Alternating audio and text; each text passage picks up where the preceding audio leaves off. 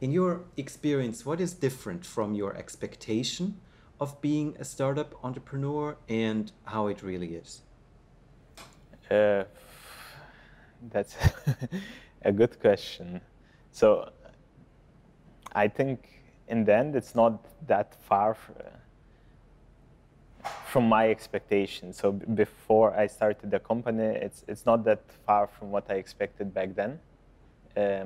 I expected it's going to be a lot of work. I expected there would be a lot of ups and downs.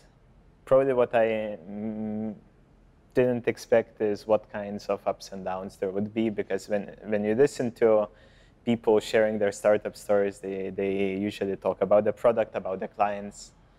In our case, we face also different kinds of challenges. Intellectual property is a big topic. Human resources, motivating the team, hiring new members in the team. All of those have more ups and downs than the product itself. But I guess this you can never plan, so you never know what kind of challenges you would have.